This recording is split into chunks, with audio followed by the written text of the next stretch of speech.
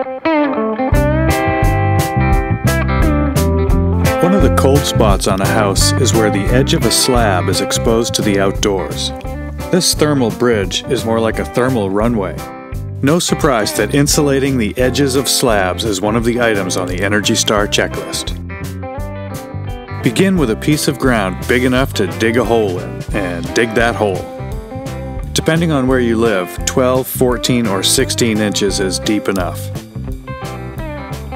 A bed of compacted gravel caps the ground under the slab, and a drainage trough should be installed in wet areas.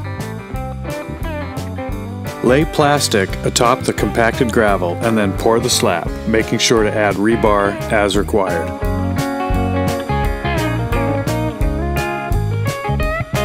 Wrap the edge of the plastic up and install rigid foam insulation around the outside edge of the slab. Lay another board of foam horizontally over the drainage gravel, sloping away from the house. This piece should extend about 4 feet from the house to completely protect against frost heave.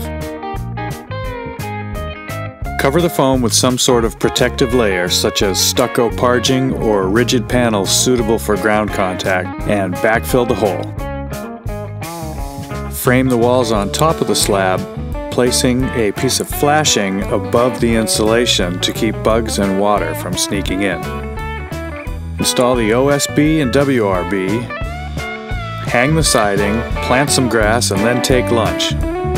Confident that this slab will stay warm and dry for a long, long time.